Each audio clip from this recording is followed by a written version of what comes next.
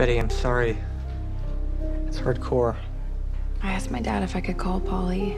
He said she was doing better, but then when she heard about Jason's death, she had a big setback. He doesn't want to risk another one. Why does a rich kid sell drugs? He was running away from his parents. Yeah, probably. We're drug dealers. Oh my God, is that possible?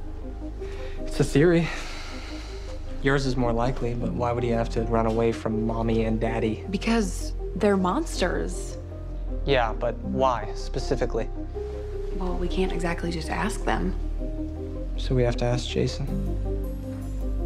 Are you proposing a seance, or? No, dead men tell no tales. But the bedrooms? Your houses?